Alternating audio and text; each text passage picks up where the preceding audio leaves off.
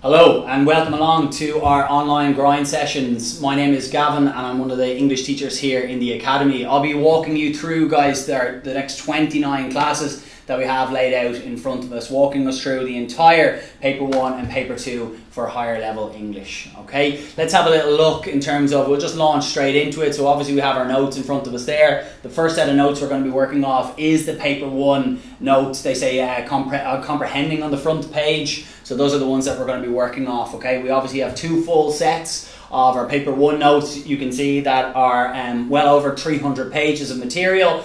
And the reason why there are over 300 pages of material is, and this is something that you'll hear me hammer on over the next number of weeks, is that, again, your Paper 1 material is worth 50% of your entire grade, okay? So it's something that we absolutely cannot neglect. You know, arguably 12 weeks out of our 29 weeks will be spent on our Paper 1, 10 to 12 weeks will be spent on our Paper 1 material, and then the latter stages then will be based on our Paper 2 material. So effectively it is so important that we get this right and we get it nailed on at a very early stage, okay? The first 6 weeks, guys, we're going to be looking at our Paper 1 material, and then we'll change it up. Week 7, which will be just before the October midterm, so obviously we have a 7-week term ahead of us in terms of the grinds. You might have a slightly longer term in terms of the day schools, obviously depending when you've come back.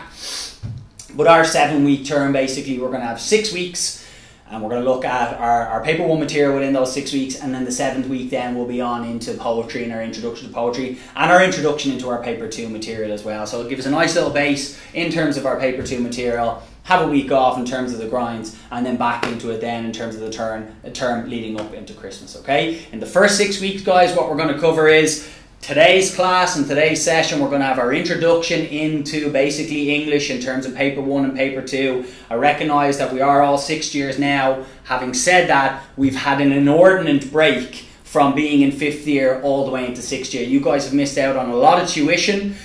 So again, you've missed out in terms of that face time, that class time as well. So again, we have to go back over and we have to rehash over a lot of old ground. So week 1, guys, will be our introduction into our English in terms of both Paper 1, Paper 2. We'll talk a little bit about the exam, not a huge amount, because obviously the exam is very far away, but still we can have a little flirtation with that in today's class as well.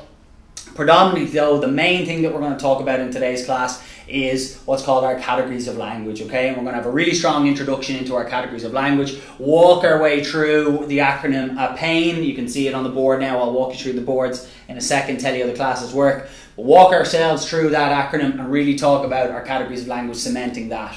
That'll lead us on into week 2, and we'll start looking at 2 categories of language in detail. Same with week 3. Again, we'll look at 2, if not then our final 3 categories of language. And then what we start to do is we start to get into the real pragmatic nitty gritty. Then we start to get into our question A material, 12.5% of our grade, really starting to figure out how do we use all these building blocks, how do we use the first 3 weeks of tuition in terms of answering then our question A questions, our question B questions, and on into our section 2, okay? But those final weeks, in terms of week 4 and week 5, we'll be very much looking at our question A questions, really cementing structure. How do we map out 12.5%? What can I do so that the examiners, when they pick up my script, they're like, yeah, that's exactly what I'm looking for. Tick, tick, tick. Again, work off coding, etc. Our PCLM, these things that we'll talk about today. We'll look at that in week 4 and week 5. In week 6 then what we'll do is we'll look at our question B material. And again, arguably one of the easiest things that we can do in terms of our entire Leaving Cert is the question B. We'll look at